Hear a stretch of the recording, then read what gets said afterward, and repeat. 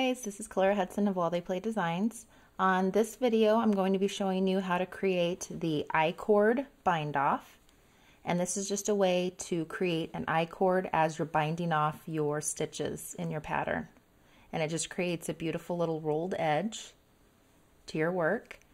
And this actually mirrors the I-cord cast on in this particular pattern, and this is the Desert Poppy. I will go ahead and link to where to download this pattern in the description on this video. But that's what I'm going to be showing you on this video, is the technique for the I-cord bind off. And in this particular pattern, when we do the I-cord cast on, it's actually only consisting of 2 stitches. If you take a look here, there's 1 and 2, and then that gives you a actual length of cast on stitches above the I-cord. So we only have 2 stitches in our I-cord and then our cast on stitches above it. So because of that, for this particular bind off, I'm not going to have 3 stitches in my I-cord. I'm also going to have 2. So if you look here, we have 1 and 2. So there is a different way to do that. You will find a lot of I-cord bind off videos online, and also just tutorials, and they will consist of either 3 or 4 stitches in the I-cord. So this is just a different way of doing this, and the instructions are actually written out for you in the pattern. But when you get to the point where you're ready to bind off your work, you'll just remove your stitch marker. And we're working this cowl in the round on circular needles. They're 24-inch circulars. So when we actually do our bind off, you can continue to use your needle. But as you're binding them off, you'll find that you have a huge gap between the 2 sets of needles. You may find that too cumbersome to work with, so you can also just pull the end of your circular and let it hang loose. And then you can actually just use a DPN to create this I-cord bind off. So that's how I'm going to be showing this to you. Since we are working in the round though, we do want to bring our circular needle back in our work and then cinch up our working yarn. That way we're not cinching up that last stitch too tightly. Now the first step that you're going to want to do for this I-cord bind off is to insert your needle into the first stitch of your round. And we're actually just going to cast on 1 stitch. So we're going to knit into that stitch, but we're not going to remove that from our needle. We're going to pull this circular through. We're going to pop that new stitch back on to the end of our left-hand needle so that we've cast on 1 stitch. Now we can start our actual repeat for our I-cord bind off, and that is knit 1. Remove that from the needle, and then we're going to knit 2 together through the back loop. So these next 2 stitches, we're going to insert our right hand needle through the back loop of those 2 stitches, like so, and then we're going to knit those together, and then remove that from the needle, and that is our repeat. Then we're going to place 2 stitches back on the left hand needle, and again knit 1,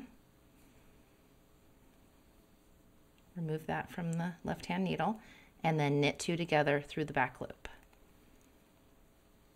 and remove that from the left hand needle, and then place the 2 stitches back and repeat. Knit 1, knit 2 together through the back loop, and place 2 stitches back on the left hand needle. So you can already see our stitches are becoming bound off, and while we're doing that bind off, we're also creating our I-cord at the end of our work. And you will start to see this after a couple minutes start to form. But this is a technique that some people find to be a little too tedious. It does take a while, and it feels like forever the more stitches that you have.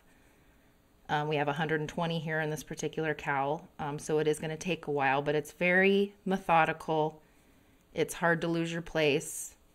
You know, you're knitting one, you're knitting two together, and then you're placing 2 stitches back on the needle. So it's hard to kind of lose your place in your work. But if you take a look here, we've already gotten quite a ways. And you can see our pretty little I-cord forming. We have 1 stitch, and then our 2nd stitch is here in the back. And this really mirrors the I-cord cast on at the bottom here of our work. But as you can see, as we're creating this bind off and cast on, that we have this gap between the beginning of our round and the end. And I'm going to show you how to seam this I-cord so that it looks completely seamless. If you take a look at this cowl, here's our cast on, our I-cord cast on. And it's very hard to see where it was seamed. In fact, I can't even find it. Here we go. You can feel a little knot where I seamed the work, but it is kind of hard to tell where that seam does occur. And if we take a look at our I-cord bind off at the top, again, it's very difficult to see where we seamed it. There it is. So I'm going to show you how to seam your I-cord as soon as we're done with this bind off. So I will meet you at the end. Okay, so we've almost reached the end of our circular needle of bind off stitches. So we're just going to continue here to the end by knitting 1 and then knitting 2 through the back loop, placing those 2 stitches back on the needle. And you may find that it helps with this particular bind off to have very pointed needles so that you can just slip the stitches back onto that needle. It just makes it a lot easier if you have very tapered needles.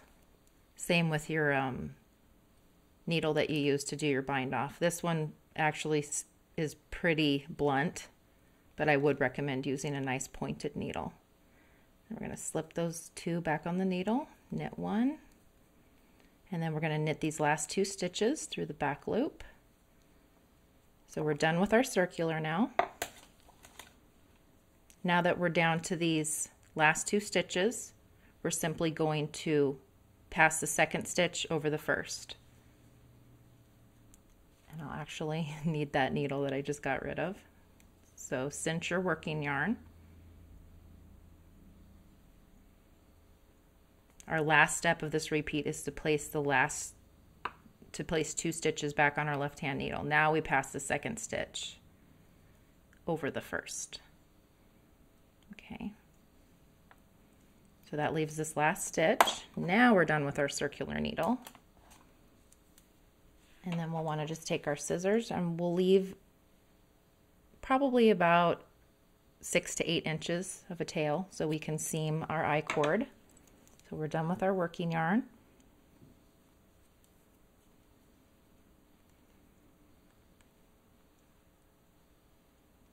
And we don't want this stitch to go anywhere. So we're just going to take a tapestry needle, feed our yarn through it, like so, and then we'll just pass that through that last stitch. Now you can see the beginning of our I-cord bind off and the end is extremely wackadoodle. It does not look very pretty.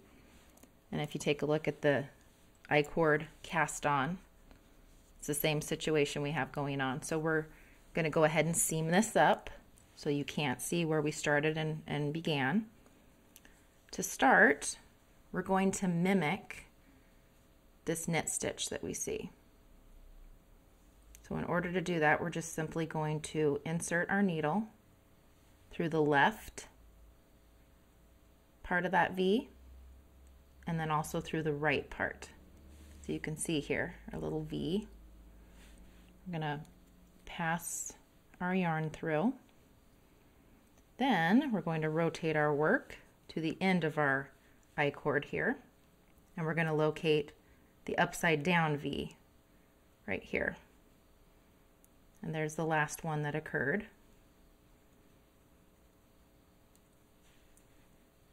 We're going to pull that tail through. Nice and tight. Now we will rotate again and find our second knit stitch of our I-cord, which is here. And we're going to go again through the left leg and the right leg of that V. Hopefully you can see that okay. And then pass our needle through with our working yarn, and then we're going to again rotate our work. This was our first stitch of our I-cord, and then we're going to locate the back stitch, which is there, and pass that working yarn through.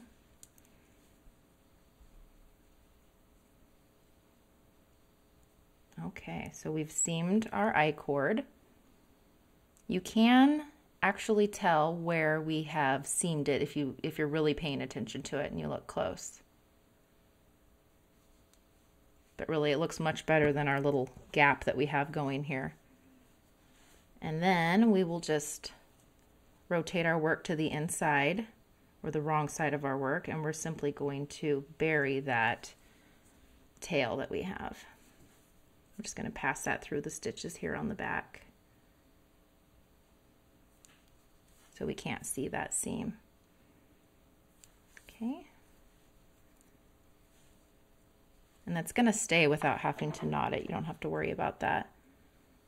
Leave a little bit of length here and then cut the tail. So we're done with our tapestry needle. So that is where our actual seam is for our I-cord. And really it's pretty invisible. It's not a bad seam to have to work with at all. So I hope that helps you guys. Thanks for watching.